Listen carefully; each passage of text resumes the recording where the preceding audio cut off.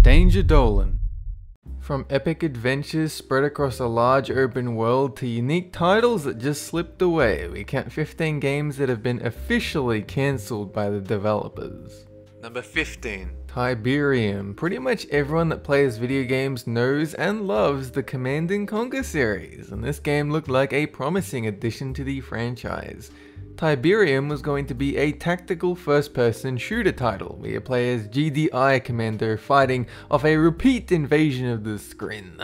It was cancelled because of a supposed low quality, but knowing EA, this could just mean the game targeted a niche instead of a wide audience. Number 14. Sadness. The Nintendo Wii sold far more than the 360 and PS3, but it had the least amount of quality titles of any 7th generation console. That's not to say it didn't have some amazing games like the Mario Galaxy games, but it still lacked in quality titles.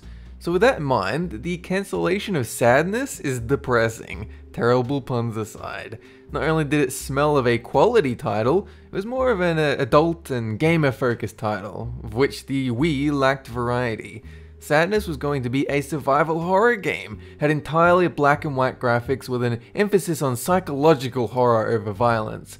Sadly, the game was cancelled in 2010, at the same time the developer, Nibris, was shut down. Number 13. Project Titan. Now we really don't know about what the game involved other than it was a non-subscription sci-fi shooter-based MMO that probably played a little like Overwatch will, since some of the assets have been moved over to it since the cancellation. What we do know is that it would have been really cool to see if Blizzard could have successfully created an MMO that trumped WoW.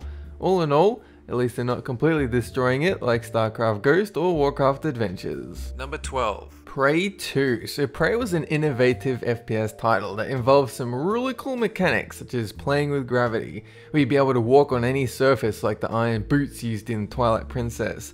It also has portals, much like the Portal series, except you couldn't place them yourself. In Prey 2, you would play as an amnesiac bounty hunter on an alien world, and the gameplay would be fast-paced run and gunning, with some great looking visuals for the time. According to Bethesda, the game was cancelled because it didn't meet their quality standards. In other news, apparently Bethesda has quality standards, which might not be apparent if you've played Brink. Number 11. Dungeon Keeper 3 War for the Overworld. Dungeon Keeper was an incredibly fun strategy game released in 1997, where you were the villain, creating a dungeon designed to kill those dastardly heroes that always try and prevent your ruling of the world and whatnot. Dungeon Keeper 2 came out and improved upon the original, but the worst part was that there was a trailer for the third game included on the disc. This game was reported to have included a new race, improved the economy, and allowed you to play as the sissy heroes. Apparently EA decided to cancel this game because of their Harry Potter and Lord of the Rings titles.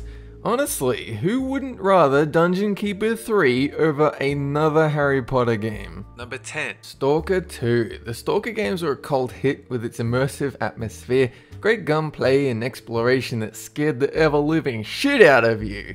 Not only that, but the modding community kept the games alive to this day. There's also multiplayer, but it's really not the main reason you would play it. Stalker 2 was cancelled through a Twitter post in 2012 to many gamers' dismay. The information released for the game was sparse at best. All we really know is that it was going to be made in a completely new engine. Number 9. Baldur's Gate 3 The Black Hound. The third entry in one of, if not the most, widely renowned and highly praised CRPG series, was supposed to integrate a new game engine to replace the Infinity engine, but it was cancelled at 80% completion thanks to licensing issues. Supposedly the game was transformed into Baldur's Gate Dark Alliance 2, but considering this game was on a different engine than what 3 was on and had completely different gameplay, it is debatable as to how much of the project was transferred. Not only was this game cancelled, it was also intended to be the first in a new trilogy of games. Of course, maybe it's a good thing this series died because it became nothing but a yearly rehash. Number 8. Fallout Online. I mean, what Fallout fan wouldn't want a survival MMO based in the Wastelands? Of course, the vast majority of MMOs aren't anywhere near as good as they could have been, so maybe it's a good thing it's gone. Nah, screw it, I still want it. Anyway, the trials and tribulations of Fallout Online were monetary and legal. that basically the developers couldn't really afford to make it, and Bethesda didn't want anyone to make it in the first place. Bethesda said that Interplay, the producers of Fallout Online, only licensed the name and weren't allowed to use any Fallout related assets, and sued Interplay based on this fact. Bethesda lost this lawsuit but won in the end. After several more suing attempts, the game was cancelled out of court. Number 7. Star Wars 1313. Everyone loves bounty hunter games, especially if the Star Wars universe is involved. So when the game was announced at E3 2012, everyone, including myself, was interested, if not excited, to see the game's release. You play as Boba Fett in his early adulthood. It was supposed to be a grittier and darker look at the Star Wars universe with a focus on gadgetry and weaponry instead of the Force and lightsabers. Unfortunately, as a result of the Disney acquisition of LucasArts, the game was cancelled in early 2013.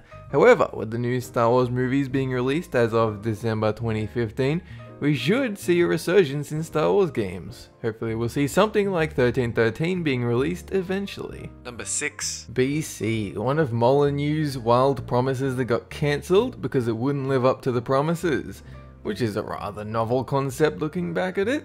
The game was set in a prehistoric time period in which you would control an evolving tribe of early humans in a complex ecosystem where if you overhunted a certain species, it would go extinct and affect the future of the continent. The main enemies in the game were the simians, an ape species that would hound you throughout the ages. Number 5. The Lord of the Rings: The White Council. This game was supposed to be EA's answer to the Elder Scrolls series, an open world RPG in which you would choose to play as a man, dwarf, elf or hobbit, and your ultimate goal was to become a hero worthy of the White Council's approval. Sounds cool? Sure does, but unfortunately it was put on indefinite hiatus thanks to management problems, which is business talk for some people who threw a hissy fit about one thing or another. The lack of this game's existence is an affront to all Lord of the Rings fans. Exploring Middle-earth, building a name for yourself by shaping the world enough to earn a name in the history books sounds pretty amazing. Number 4. StarCraft Ghost. It was confirmed to be cancelled by Mike Morhaime in 2014, which honestly opened the old wound and salted it, because I'd almost forgotten about it by that point. The game was based around playing a ghost from the StarCraft universe, in which you could go invisible, use an EMP, a flamethrower, and drive hover bikes, scout cars, and the goddamn siege tanks. Not only that, but the multiplayer you could play as a marine, firebat, ghost, and light infantry, all of which being able to drive the vehicles previously mentioned. Can only imagine how many hours I would have spent in this fucking game had it been released. Number 3. Shenmue 3, a game that has been announced and cancelled so many times that we've all lost count. Technically the game is vaporware, but seeing how it's been cancelled multiple times, I think it's earned a solid place on this list. Sega says the story has been finished even though the end of Shenmue 2 wasn't in any way conclusive. Don't really know what they're trying to pull, maybe they think it's been so long we've all forgotten about the end of the second game. However, the creator has teased many times that he still wants to make Shenmue 3, but I think at this point we all know better. The chances of this game being released is so close to zero it's barely worth mentioning. But hey, we can still hope, right? Number 2. Silent Hills. The disappointment for this one is fresh. The Silent Hill franchise hasn't been great since the third installment, and the combined works of Hideo Kojima and Guillermo del Toro could have only produced good things.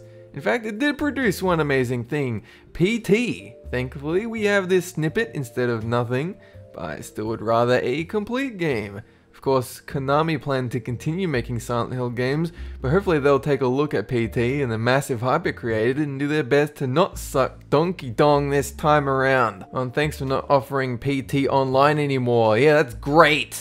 Number 1. The Mega Man franchise. This includes every Mega Man game that could have existed, including these spin-offs, because Battle Network was fun as all buggery as well. However, the biggest loss, I think, is the cancelled Mega Man Legends 3.